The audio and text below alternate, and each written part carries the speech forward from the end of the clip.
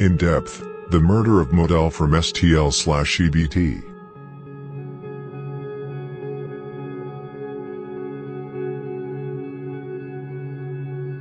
This is my third episode in the in-depth series, where I go into detail about selected murders. In this episode, I will tell about the murder of Modell from STL/EBT, who was shot and killed on October 13, 2012.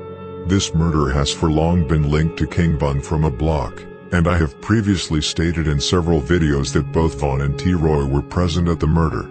Today, I received the murder report from the Chicago Police Department, who listed King Von as the sole shooter in the murder of Modell from STL/EBT and attempted murder of his cousin Miles. The murder report was ruled as an exceptional clearance this year in July, which means the homicide investigation is closed and the listed suspect, King Von, were the one responsible for the murder and attempted murder.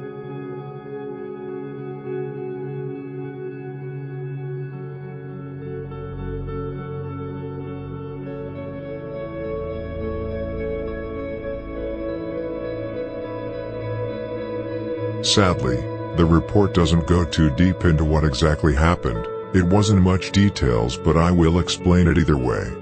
Basically, Modell was standing with a group of friends, who I won't mention by name since they are all witnesses, and made statements about what went down. Suddenly King Von appeared together with his right-hand man T. Roy from a block. According to witnesses, King Von then approached the group, pulled out his gun and started shooting Modell, who is believed to have been the intended target. King Von shot Modell 3 times, which caused him to collapse. The bullets from Von hit him in the upper chest, lower right arm, and one in the right middle side of his back. My guess is that he didn't have time to shoot Modell more times, because just seconds later, Modell's cousin, Miles, ran up to Modell and embraced him to shield his body. That's the moment when King Von decided to shoot Miles multiple times as well. Miles got hit with multiple bullets to the upper and lower back, which resulted in Miles getting paralyzed and was also in a coma for a long time before waking up. Modell, who is a documented gangster disciple from the faction STL/EBT, was only 17 years old when King Von shot him dead.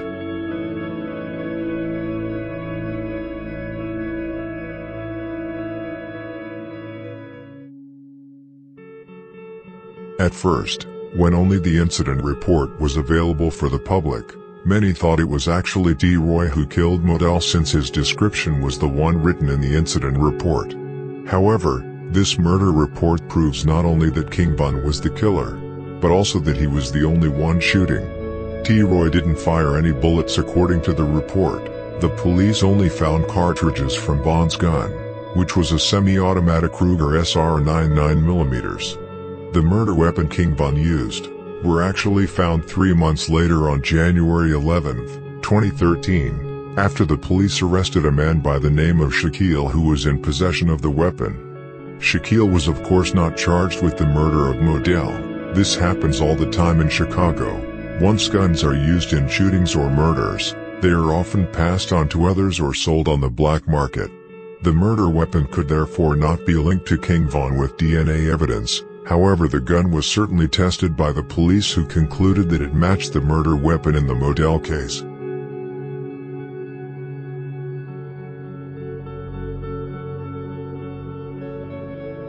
What actually connected the murder to King Von was the witnesses who identified King Von as the lone shooter in the case.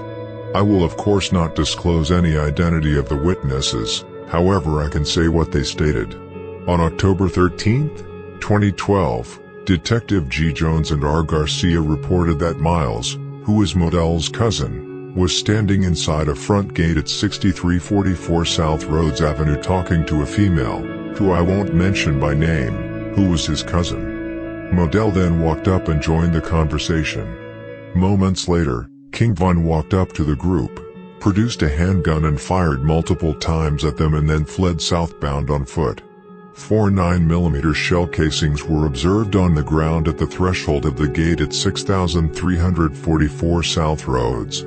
A pair of bloody blue jeans were observed inside the gates near the front stairs, which belonged to Miles, which paramedics cut off when they arrived at the scene. The female Miles and Modell were accompanied by confirmed the reports from the detectives and stated that a young black male dressed in all black, wearing a hooded sweatshirt, walked straight up to Modell and shot him. She also stated that Miles is not associated with any gangs but that Modell was a member of the St. Lawrence Boys faction of the Gangster Disciples. Another witness stated that she was home when she heard approximately 8 gunshots. She then looked out the window and saw the offender, King Von, still on the scene shooting, as she could see muzzle flashes from his weapon.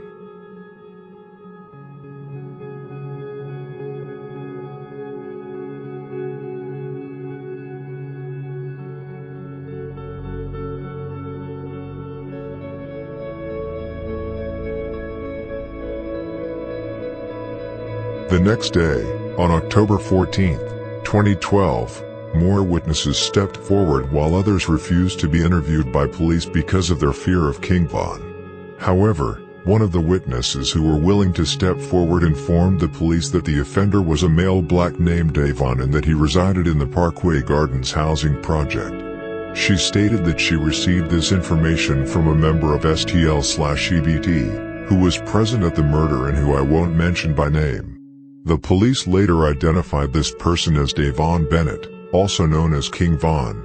The detective was later notified that 2 individuals, one Jara City member, who I won't mention by name because he actually snitched, and Jakira Barnes, also known as K.I., were in custody for aggravated discharge of a firearm, and that the incident they were arrested for may have been retaliation for the shooting of Modell.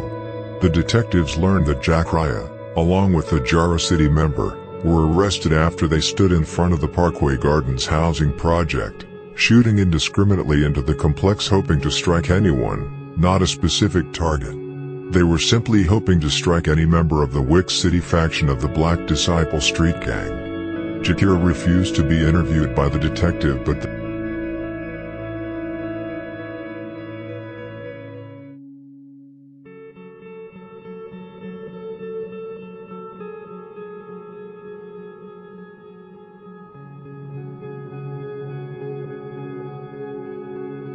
member from Jara City stated that he had spoken with the member from STL/EBT regarding the shooting of Modell and Miles.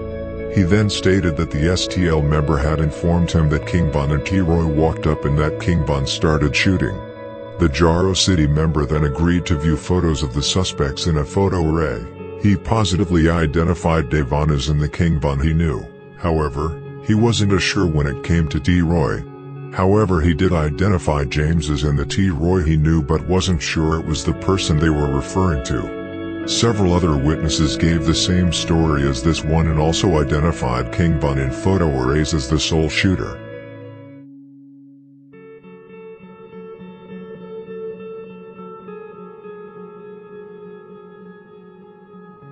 Later, in 2019, the detectives were contacted by the Cook County State's Attorney's Office. They requested to reopen and reinvestigate a homicide case which King Von was named as the offender in. The case was the homicide of Jakira Barnes which occurred on April 11, 2014. It was determined that if the Cook County State's Attorney charged King Von with the murder of Jakira, attempts would be made to re-interview the potential witnesses in the Modell case.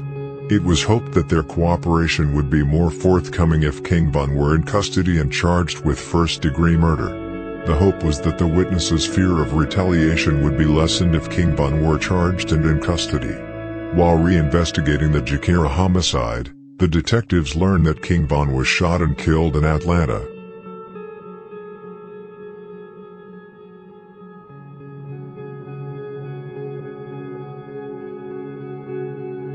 Later, on April 4, 2022, the detectives contacted one of the witnesses who agreed to be interviewed. The witness stated she remembered the shooting well and knew King Von was the offender. She also said that she didn't remember any other individuals at the scene and said she was sure that King Von was the lone gunman. The witness also explained that in 2017 to 2018, a friend of hers, who I won't mention by name, started dating King Von. She stated that her friend sent a photo of King Von to her and that she immediately recognized him as the offender who had shot Modell. She also stated that she remembered the fear that she felt upon seeing the photo. The witness informed her friend with this information and told her friend that she never wanted to be in the presence of King Von. However, her friend continued to date King Von, but she did honor the witness' request, so she never had to see or meet King Von in person. The witness was aware that King Von had been killed in Atlanta in 2020. The police proceeded to re-interview more witnesses who stated the same thing as previous statements. All the involved parties were aware of the fact that King Von had been killed in Atlanta 2020. In conclusion, the police states that this investigation has proven to the satisfaction of the Chicago Police Department that on October 13, 2012, King Von shot and killed Modell from STL/EBT while wounding and subsequently paralyzing Miles. Due to positive identification from eyewitnesses of King Von as the lone shooter, this case is now exceptionally clear due to the death of the offender.